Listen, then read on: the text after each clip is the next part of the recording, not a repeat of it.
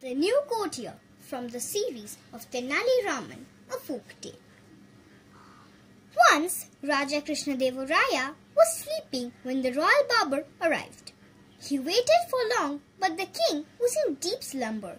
So, he shaved off the king's beard without disturbing his sleep. He did his work with such dexterity that it didn't disturb the king's deep sleep at all. When the king woke up, he saw his shaven beard. He was very impressed with the barber's skill and sent for him. When the barber arrived, the king appreciated him to the skies.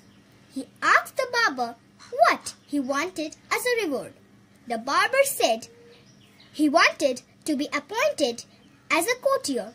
The king granted his wish. This news made many courtiers and officials unhappy.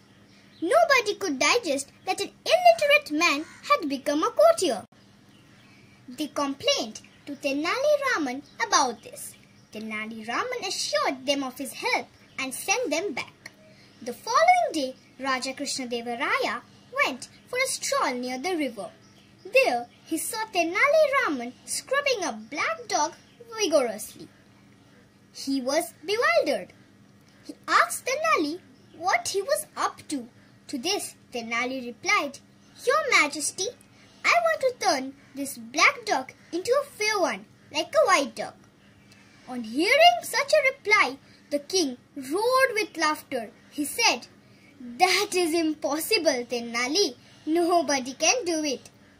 Now Tenali Raman smiled and said, "Why not, Your Majesty? If a barber can be made a courtier, why can't this black dog be turned into a fair white one?"